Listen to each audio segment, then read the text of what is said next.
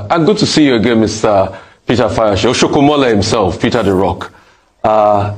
All you have said... Thank you very much. All you have said is a justification of continued illegality in our country.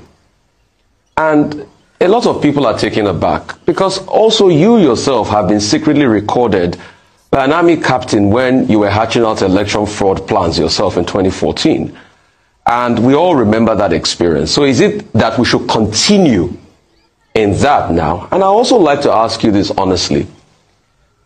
If another person apart from Bola Ahmed Tinubu you supported won this election, would you come on air and say all of these things that you're saying, that people should move on without justice?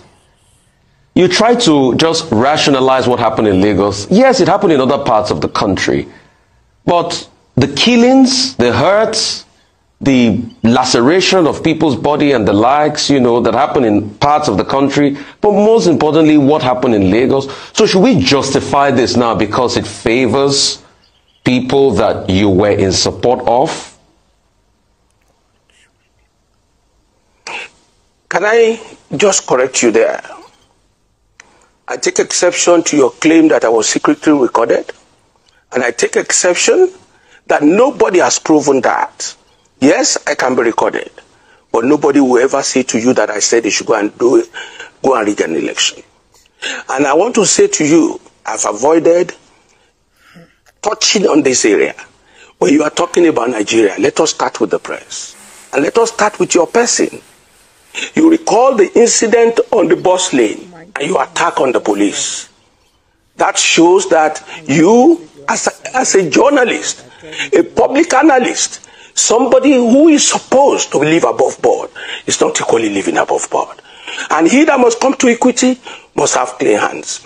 I read a lot and I listen to your comments.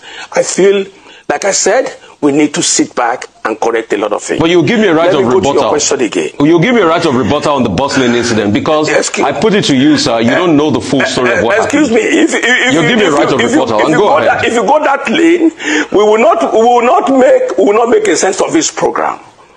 I was invited by your station. If you didn't touch something that impugns on my personality, I will not give you an answer to that. So if you're asking a question, I told Ruben about it yesterday, and I specifically complained about you. And your attack on the people you don't believe in as a politician. No, I have a right to do my job. You can't complain about me to my colleague. Excuse me. That's not I am right. equally telling you, I know where you are. That's all right of you as well. That is technically not right of you as well. And if you want to make a sense out of this program, let us leave personal attacks, because you are good at that, and I'm equally good. If you want it, I'll serve it as well as that. So this program is meant to talk about issues of Nigeria and not issues of a person. We know where you are, we know where you belong, we know the parties you are supporting, but let's leave that out of the issue. So going by what you ask, Nigeria needs a total overhauling of leadership and followership. I have said it earlier that it is important to know since 1979, nothing has changed. People rushing to court now. Atiku has always gone to court since I knew Atiku as a politician and a contestant. Atiku went to court in 2019. The same judiciary said to the whole world that President Buhari won that election. Listen to you again. And listen to me. If we are not careful, as a commentator, we will remain on the television molding the opinion of Nigerians negatively. Because that is what we want them to hear. For me, the election that brought Ahmed Bola Tinubu within the context of our conduct in this country is credible. It may not be the best. Because you can't tell me it's Bola Ahmed Tinubu that killed the people you are mentioning. You can't tell me it was Sanwo-Olu that killed the people in Lagos. When there was an election in Ekiti, they hit me here on my back. A policeman hit me with the butt of the gun. Most of the journalists were saying Fayose has come with his drama again. I had 3 surgeries last year. I could barely walk again. But when it is good, and when it goes against people we don't want, it's the best of things that could happen. You are alive when the G5 left the PDP. You are alive when Obi left the PDP. You are alive when Kwankwaso left the PDP, and so on and so forth. You want manna to come from where? So people going to court automatically means when I go to court, the judiciary must give to you because you are complaining or because you are a complainant.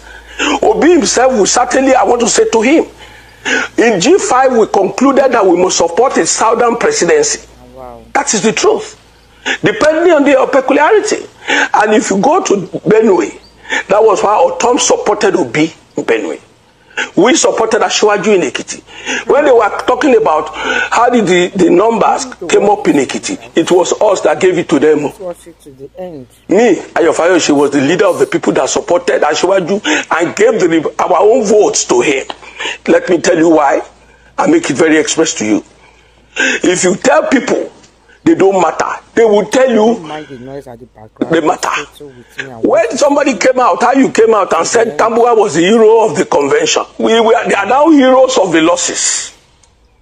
When you tell Wike, because on this television, they criticize Wike as if he's the enemy of Arise Television. I am a Wike's friend, though. I stand by him.